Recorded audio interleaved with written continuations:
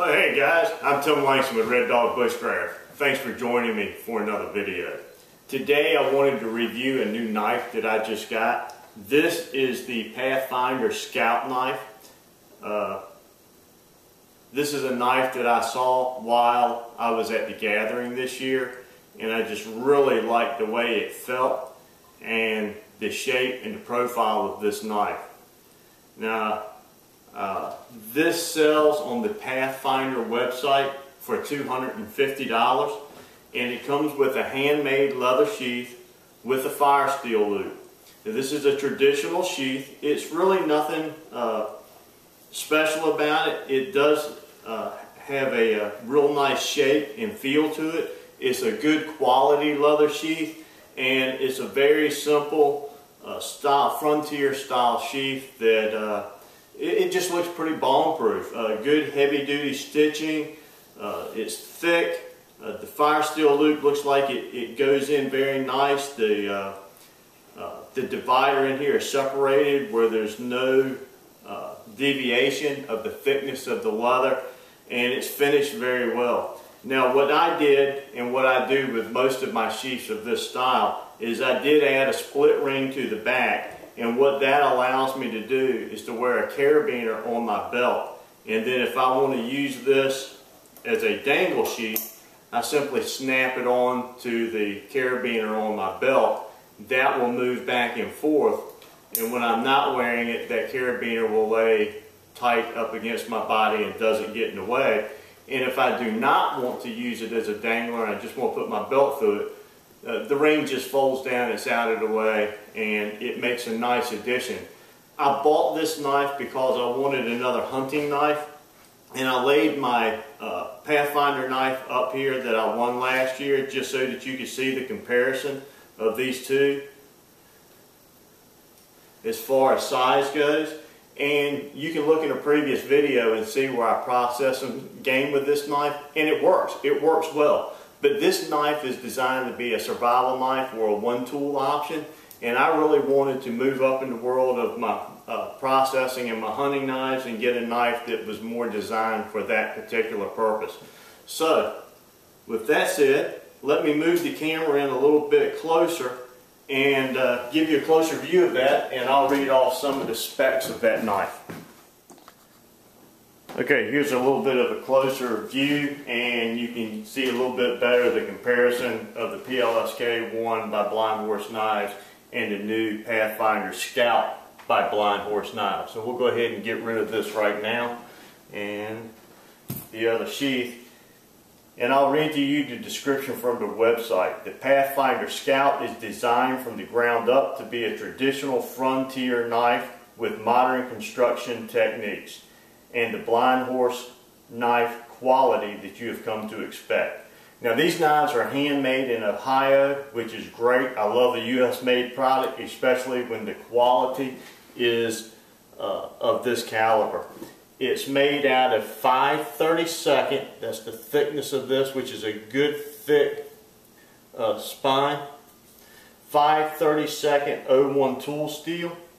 This knife has a real good balance. You can tell the way that the hand grip is shaped. I've got plenty of room. They've added a nice size lanyard hole at the back. It's a little bit larger than my Pathfinder PLSK-1. They've done that so that it makes it a little bit easier to put some paracord or so through there. I really like this rounded style handle. I find that when I'm processing game, it really makes it just so much easier to use after you know, processing game all day long. So I really appreciate that. It says that this is a natural colored phenolic resin, PHENOLIC resin, and it's attached to the steel with epoxy, and it's 2-ton epoxy, so it's completely sealed, so you don't have to worry about fluids getting into this or behind it and rusting the steel behind the handles. It's completely sealed. Another change to this is the new blade profile. This is a saber grind, which is basically a Scandinavian grind with a secondary bevel. Now I want to tell you, this thing came absolutely razor sharp, and I have found that these steels that Blind Horse Knife uses, I use a sharpening system that actually clamps onto the blade so that I hold the angle and use my different stones. But all I have to do is just use my final stone and just keep this thing touched up, and they just stay razor sharp. I've been very impressed with the edge that it holds, especially after processing 2 and 3 deer and just having to touch it up, and just absolutely bomb proof. The overall length here, as you can see, is 10 7/8, and the sharpened edge from here to the tip is 5 1/4. Now the other thing that I really liked was I wanted something more like a traditional frontier butcher knife. This thing is 1 5/8 inches wide, and that really gives you a lot of blade as far as when you're trying to do those long straight cuts. One other thing was the knife did come with a Pathfinder fire steel in the fire steel loop, and it has a retention stretch band.